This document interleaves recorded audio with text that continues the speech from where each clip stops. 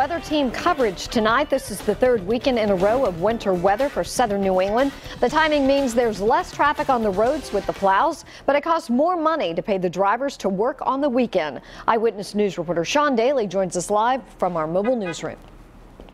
Susan, say it isn't snow. That's what city and town managers no doubt are thinking, if not saying, about what's on tap for this weekend.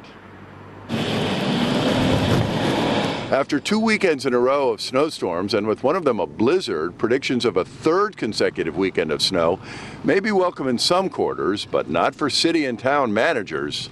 Wow, more snow. Here we go. Yeah, we don't need any more snow, but we're going to get snow. In Cumberland, Mayor Daniel McKee says the town's snow removal budget of $220,000 is now down to $66,000.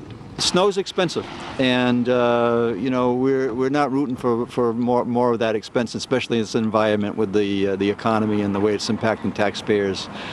Snow is not a friend, although some people like it. We don't. Neither does the Director of Public Works in Woonsocket, which has made balancing budgets a borderline magic trick. Which would you prefer?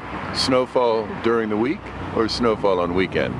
Well, the third weekend in a row is getting really tiring for the guys, the crews. They just haven't had any time off, and especially the overnight snows have been very challenging. And that's what this one is too. Not just 3 consecutive weekend snowstorms, but all 3 of them moving in overnight. Live with the mobile newsroom, Sean Daly, Eyewitness News.